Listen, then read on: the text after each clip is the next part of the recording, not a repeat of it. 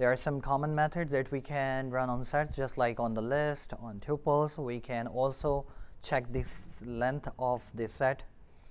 We can merge two sets together with the help of update method.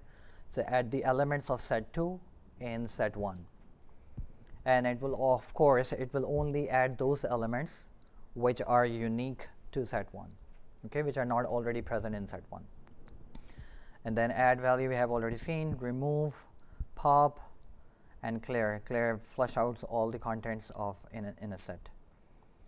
So common theory, set theory operations. So intersection.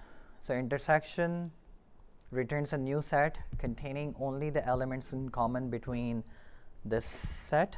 This is a set dot intersection. You are running an intersection function on a set with some other multiple sets, set A, set B, set C. Okay, so if this is one set and this is another set, only the elements that are common to both will be returned. Okay, let's talk about the union. So it returns a new set containing all of the unique elements in all sets. So for example, here we have crayons.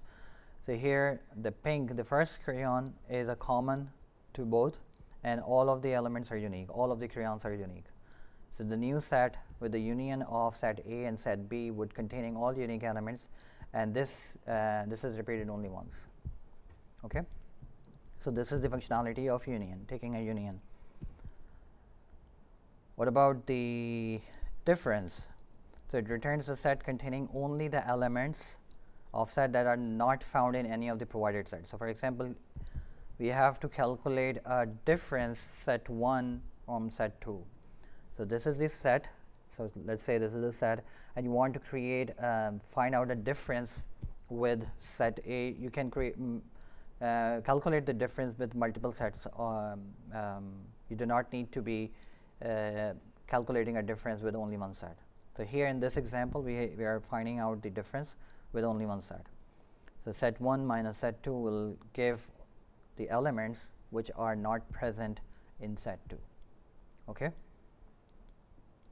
The last one is symmetric.